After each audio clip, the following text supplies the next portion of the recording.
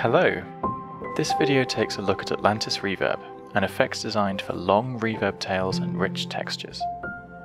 Atlantis works by spectral analysis and resynthesis. It's a similar idea to how the venerable pull-stretch algorithm works. If you want any more details, just ask me on the REAPER JSFX forum. I'm always happy to talk about algorithms. So let's take a look at the interface. We'll start with just a mellow piano sound.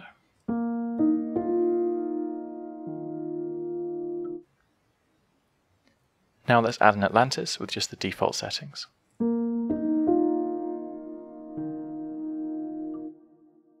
Some of the controls here should be familiar. Dry and wet controls, and this dial controls the decay period.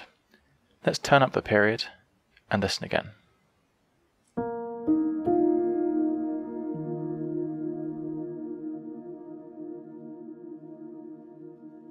This grain dial down here is worth a bit of explaining. Atlantis uses overlapping chunks of audio, and because of how the Fourier transform works, shorter chunks means less accurate frequencies. This is fine for short release tails or atonal sounds like percussion, but for long reverb on tuned instruments it can sound indistinct or slightly garbled.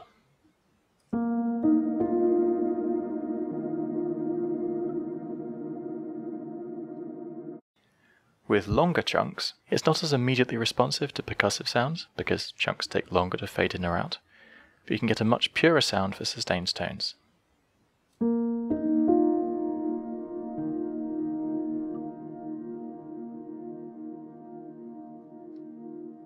For some instruments, this can sound a bit too static, and we miss out on some of the rich evolving tone, so have a play around. For ambient piano, I quite like it around 300 milliseconds. There's also a detuning section, which we'll get to in a bit. But now, let's take a look at the damping controls over here, which let you control some of the timbre. It's not a straight up high pass or low pass. Frequencies outside these limits are still present, they just fade away faster, as determined by this damping factor here. This does mean that if your reverb tails are super long, the lower or higher frequencies will still hang on for a bit as well, so if you really want a sharp cutoff, you can turn this all the way up.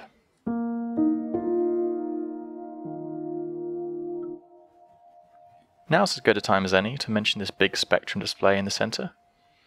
The fast moving yellow line is the spectrum of the input, so it disappears as the input does. The slower moving orange line is the current reverberation spectrum.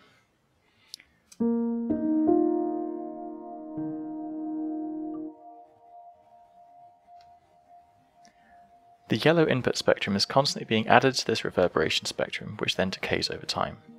You can hopefully see how our damping factor means higher and lower frequencies decayed extremely fast, and we're just left with a narrow band of reverberation. Next, let's look at this shimmer section over here. Shimmer shifts the reverberation spectrum up by octaves, and mixes it back in with the original.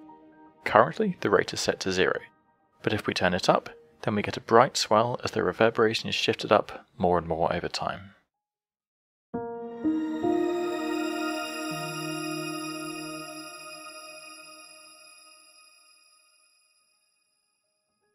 For very long tails, this can end up with lots of energy and some high frequencies many octaves above the original note.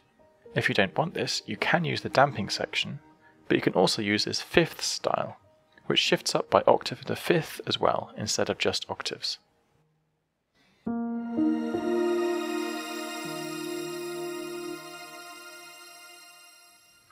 At its maximum setting, this makes the shimmer more complex but less harmonically consistent, so you can experiment to find a good middle ground.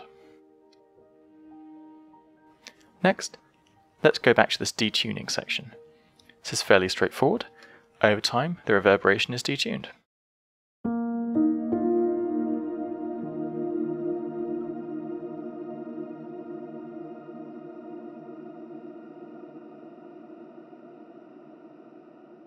You might notice some of the nice clean peaks in the reverberation spectrum become smoother over time as the energy spreads out into surrounding frequencies.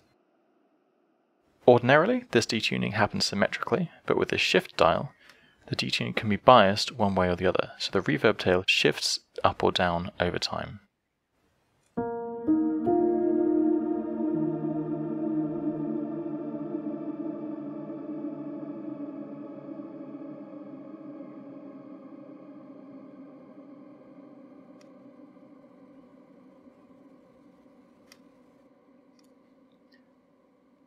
Just a couple more details to look at, like these release controls up here. Sometimes, particularly when you have a super long reverb tail, previous chords can start to interfere with other ones. So as you can hear, in this example, the chords become a little muddled.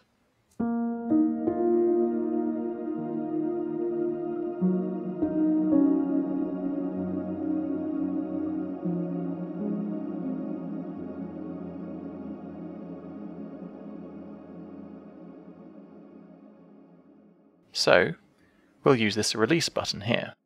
This moves all the existing energy from the reverberation spectrum to a faster decaying release spectrum, which appears as a white line on the display.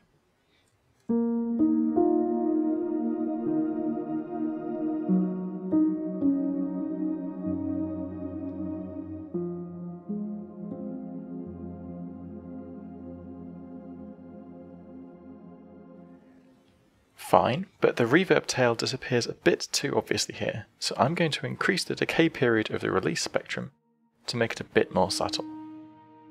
You can automate this release control. You can see the parameter in this list, release mode. Alternatively, you can link this release to the sustain pedal, MIDI controller 64, which we conveniently have in our MIDI input. You should see the release button light up as it's controlled by the sustain pedal.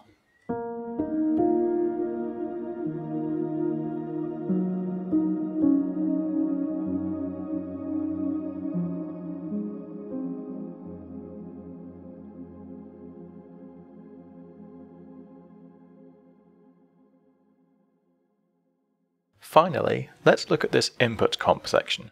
This isn't a full-featured compressor, but it can be used to suppress peaks in the input, which would otherwise dominate the reverb too much.